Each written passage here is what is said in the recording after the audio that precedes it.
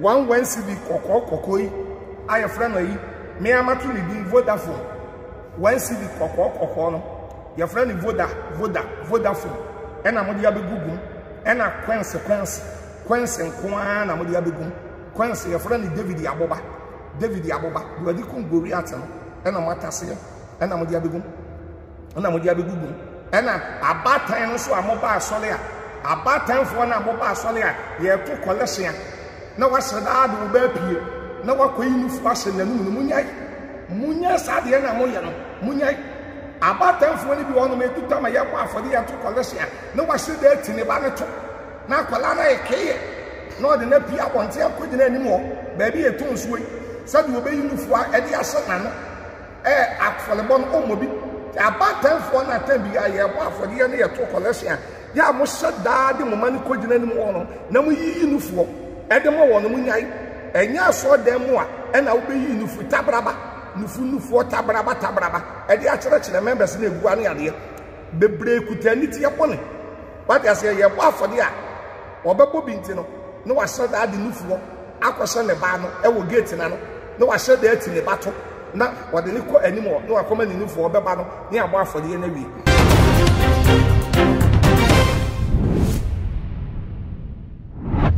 of late Sofukum Chacha efrasie postu videos bi a ensensem bi eba amankofo bi kansem bi efa ni ministry no ho ye pa ebi chese Sofukum Chacha nyonyame sofo Sofukum Chacha enum semasa Sofukum Chacha enim preaching a was for the abontin na videos a kum dia beto abontin no videos a efa na sori a oye ho ebi ni so sense man de coins nko a na beto offering na video we de kum atutu bia mane insori ma na afi watu bi so mane akufado ene Dr. Paumia ebusia subscribe my page with me Addo man so send am here upload bia so no sa ebetimaka ebusia Sofukum ye mi akasa me sofo a as a matter of fact my ben Sofukum ye pa na so dan ni be so dan see the offices the preachers or the babontin couple of times my try say mesra Sofukum Chacha ever one so dem no na Sunday ya Sofukum kwa so no Sofukum bofu ye pa na o kire mu se nim so de ma no eye kwansin kwa na mo de to offering na so mo to offering say e be de na nyame adwuma etumi akoso any about time for no so ba sorry ya as a matter of fact onya ka offering pa na about time for no eyomunufu e de ase omoba enum no makogina abontin ebusia seni Sofukum ka asem no obeka say ya grow no hodie but ya asem one city kokoi aye friend yi me amatu ni bi Vodafone one city kokoko no your friend Vodafone ena mo dia begugum ena Quense nkoa na mo dia begum Quense your friend David Aboba do adi kun Goriat no ena matase ena mo dia begum ena abatan no so amoba asole a abatan fo na amoba asole a ye to collection na wasada do ba pie na wakoyi nufu ase nanu munyai sade na moye no munyai abatan fo ni bi wono me tuta ma ye kwa afode ya to collection na wasada atini ba ne to na akola na ekeye na ode na pia bonte akodina anim ho ba bi eto nsuo sade obeyi nufu a ede ase nano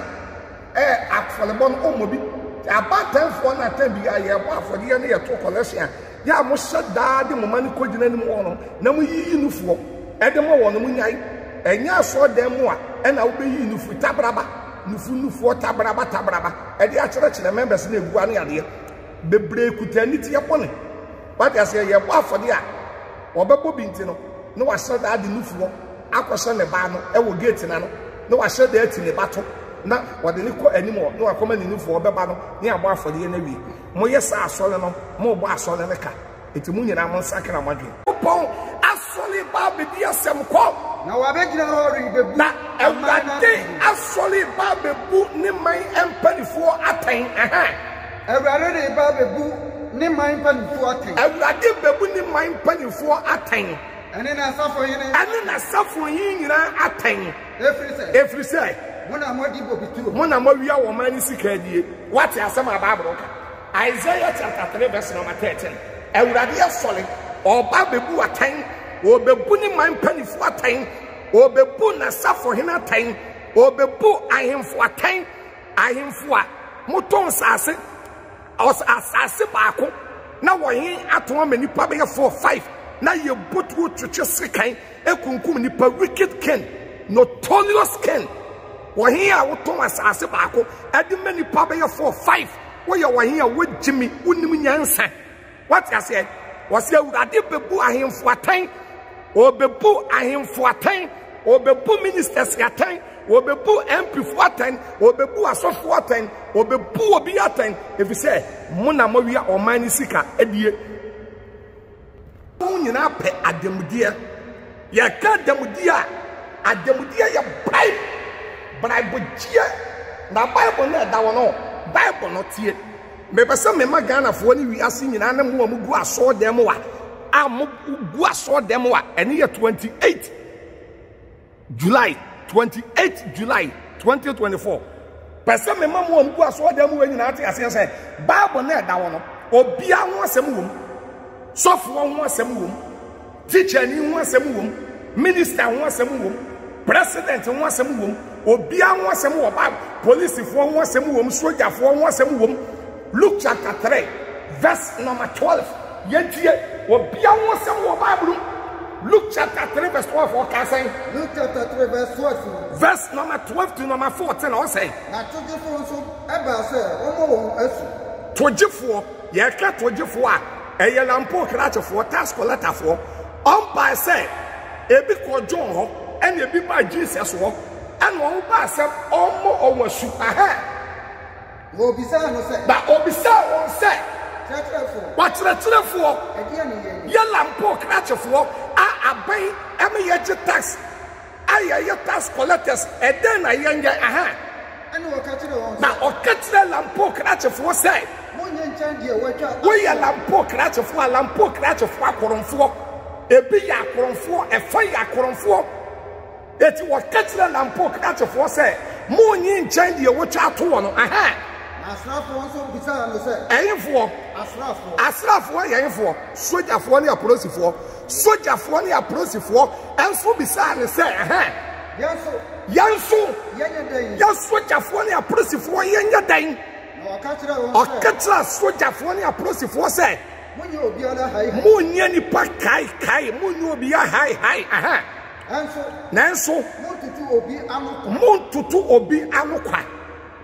nemom mwakatua enya den enso wani what once a soldier for one sem wo Bible once a lampo krach for one sem wo eti Bible na da no obi an one sem wo wasem ya soldier for a man tutu obi anokwa ma wakatua enso wani manye nipa kai soldier ni enfo uniform ensisi nipa enfo wo uniform no ammo nipa po enye nipa kai what you are some kind but ena who preaching be say we be say and also for ni didi atam Proverbs chapter 12 verse 1 tie Proverbs chapter 12 verse 1 Proverbs 12:1 o ka say ya odo atenatene Bible say we as we be odo atenatene odo nimdie ade watan nimka no na obi o ti we as ya on person ni patu ni fuka na nim no Bible say we ya boa wo betumi aye ntontom o pekora ye agina mo we are boa Proverbs 12:1 the odo atenatene do nimdie na the otan nimka no we ya boa eti ye na sa wo ti aso dem one 28 July 2024 not aso dem one 28 July na se wo a wo ti dem wa wo mpa animka na animka wo mpa na ti dem ha na wo di obi kunwachi ati dem wo di obi yilachi ati dem wo twetwe nipa 19 ati dem wa ya ho ya ati dem wa eye konkonseni ati dem wa ne wani brade na wo mpese ye tufu kan wani ma Bible say wo ya aboa you are totally fool eti oman no enokura wo ho no nipa suro so obeka nokura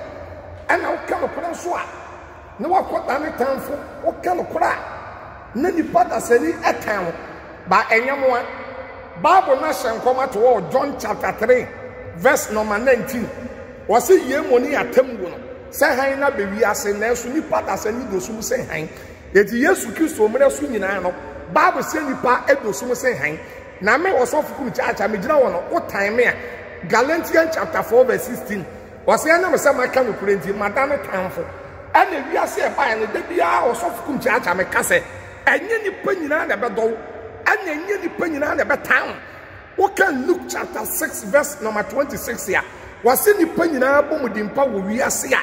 eye curse eye nomye and Matthew chapter 5 11 12 was in shana say woyam na what time na me Yesu Kristo me dinti odi atro kan sembone to mo so eba ne sa amommo ni nye na mo ho sapemo na maketu ya so osoro na sa na odi ye adifu edi kan and Luke 23:31 was what the way yedu yamo a de na odi be yedu yewe yet me Yesu am be wi ase am yedu yamo no kora no me be kan no kora no ya bo me esenu yam ya kekan sembone to me so na obi a osofo asabe ya be ka sa wo de yedu yewe yet any pod that send you will be as a no correct. But the Bible net that one so no a yano correct and a Bible Isaiah chapter 3 verse number 13 can woman Isaiah 3:13 once a quotation I can or say and penifoni per Adamudia Corono and a Corono Yawokromoa Messe Corono Isaiah chapter 3 verse number 13 or can say Isaiah chapter 3 verse 13 verse number 13 Everybody has already bediasem. Bible says Everybody Yankopon asoli babediasem ko. Now abegina hori bebu. Na Everybody asoli babebu ni man empanifo aten. Everybody babebu ni man empanifo aten. Everybody bebu ni man empanifo aten. Ene na safo yin. Ene na safo yin nyina aten. Every say. Mona modi bobitu. Mona mawia wo mani sikadie. What asema Bible ka? Isaiah chapter 3 verse number 13. Everybody asoli oba bebu aten. Obebu ni man empanifo aten. Obebu na safo hin aten. Obebu ahemfo aten. Ahemfo a moton sase os asase baako na wohin ato amanipa be 4-5 na ye botu twetwe sekan ekunkum nipa wicked king notorious king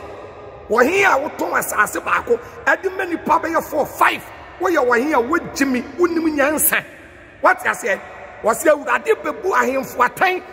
obebu ahemfo aten obebu ministers aten obebu MP for aten obebu asofo aten obebu obi aten if you say muna mawia omani sika edie